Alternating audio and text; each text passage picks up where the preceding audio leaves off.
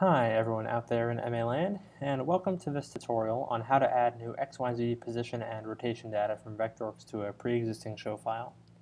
For the purposes of this tutorial, I'm going to assume that you already know how to use the Vectorworks MA export plugin, but if you don't, you can check out our tutorial on that subject as well.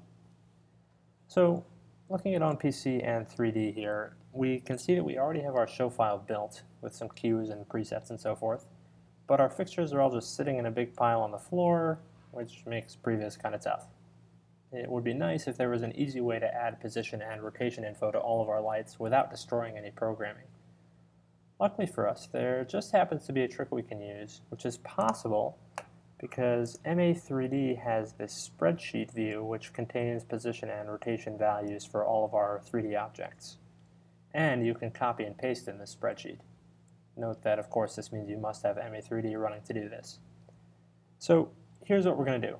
Let's assume that we already have our rig positions set in Vectorworks.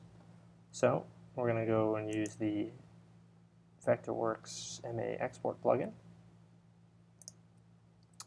And the interesting thing here is that I don't really care about most of the fields in here because I'm not actually going to use this patch in a real show file. This is just to get our position and rotation values. So we'll leave that as fixture type. Going to set all of these fields to none because I don't want any of this extraneous information in here. Going to export everybody.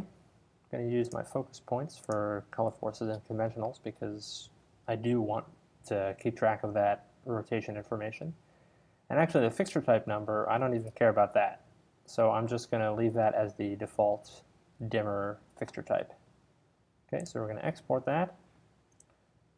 We're going to put it in our USB stick, GMA2 import export, and we'll call it something like new pause. Sure. Okay, so that's saved. Now we'll go back here to on PC,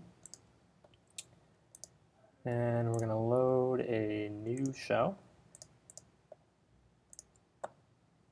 And we're going to go to setup, and we need to make sure that our dimmer fixture type is imported because that's the one that we do need. Okay, so that's in there. Yes, save. Okay, and now this next part is just like any other import from Vectorworks. So we're going to go to backup, select our USB stick, and type in cd edit setup, and then import, and then your file name, so new pause at layers. Okay, it looked at import export, it found new pause. Okay, to go back to the root, cd slash. And now here in 3D, we have all of our 3D objects with their position and rotation info. Perfect. Okay, but now we need to copy this over to our other show file.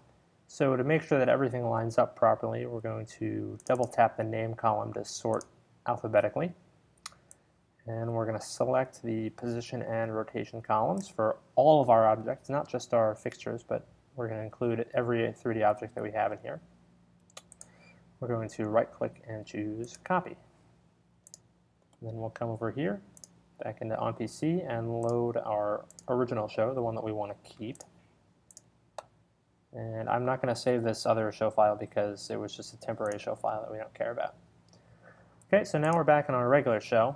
And we see our position and rotation values are just at 0. So again, we're going to sort by alphabetical order. Select position and rotation, right-click, paste. And everything's in there. If we go back to our stage view, all position there. And if we come back here, we can play back a cue and see actually how it's supposed to look. Perfect, now we're prevising. Well, that concludes our video tutorial on adding new XYZ position and rotation data from Vectorworks to a pre-existing show file. Make sure to check out actlighting.com/support for more tutorials, both text and video. And feel free to email us at support@actlighting.com if you have any questions. Thanks for watching.